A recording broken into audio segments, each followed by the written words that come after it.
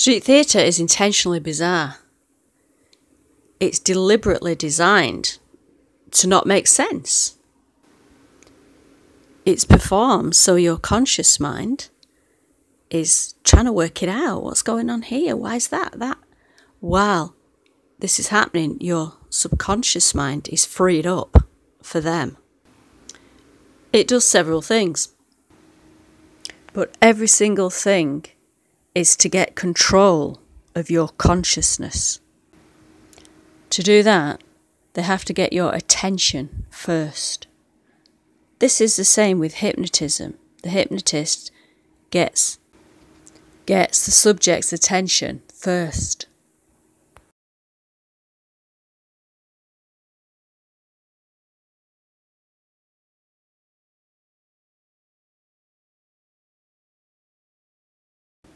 Why would anyone want to do that, you ask? For the implantation of a second entity within your auric biometric field in order to control you as the people who are participating in the street theatre are controlled, and ultimately to take over you. The torture and mind control are tools to prise your personality, your spirit, away from this reality, from where you are now in your body, the here and now.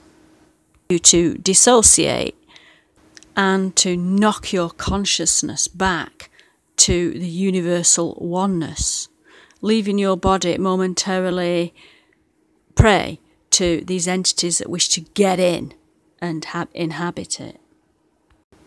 My discovery is that these entities have no fixed form, and when you see them for what they are, they appear as a greenish, brownish, blackish, greyish blob, which takes a humanoid or a so-called reptilian form, or like the shape of a ball.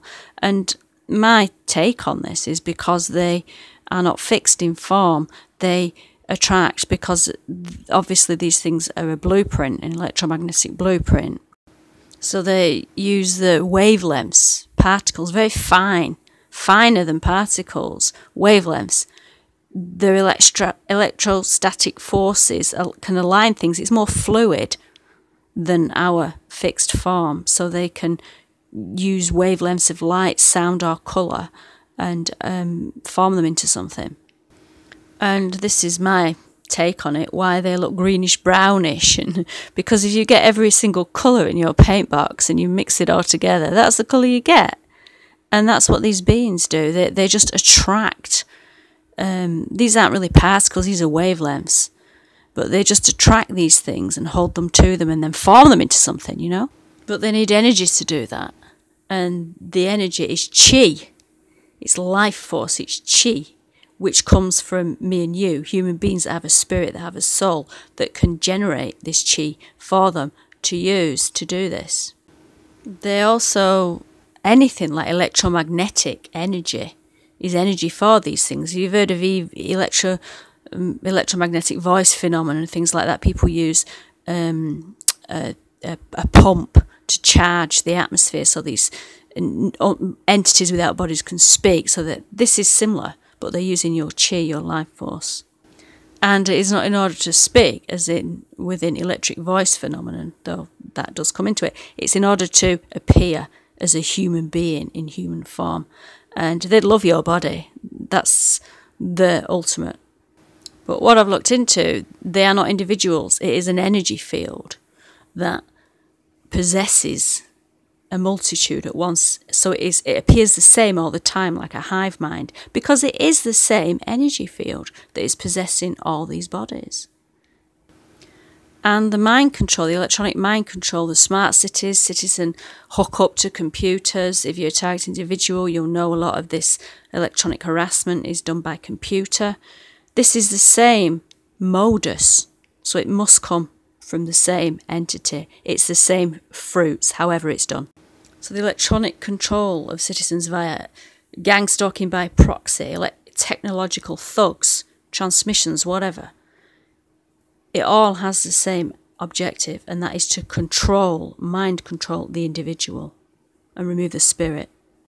Whether it's Morgellons, which personally I have, and I suspect this is the wiring that produces the electromagnetic crystals. All funguses produce crystals. It's called biocrystallization. I believe this is part of the hookup to make us more electromagnetically sensitive to the frequencies and make us more possessible by these entities. But the bottom line is, these entities, reptilian, whatever you want to call them, they are behind the whole illusion that those which have this power wish to keep us contained and keep us down in order to keep us participating in the illusion.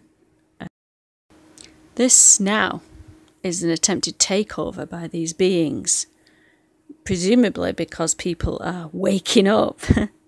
It's all the end game is to make you ultimately controllable, as they are. I mean, look at what they do. This street theatre, this gangstalking.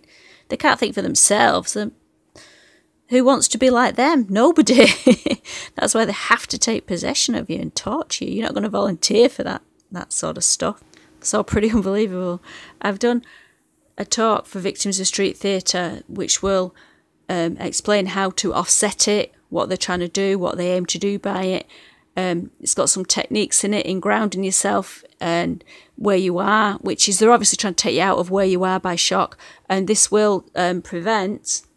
That's pretty unbelievable. It's enough for now on that subject.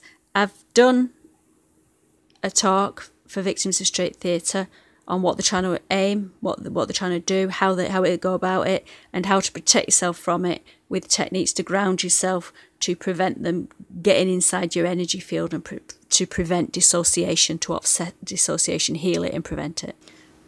Those techniques will keep you grounded in your body, where you are now, preventing you from your consciousness from being knocked out of it, where that's what these beings need to gain entry. That's one of the reasons why they try and get in when your energy feels weakened, and when you're asleep, or when the watcher is in abeyance. Okay, so those techniques are on another YouTube video which I've done. Okay, thank you. Check it out. Bye for now. God bless.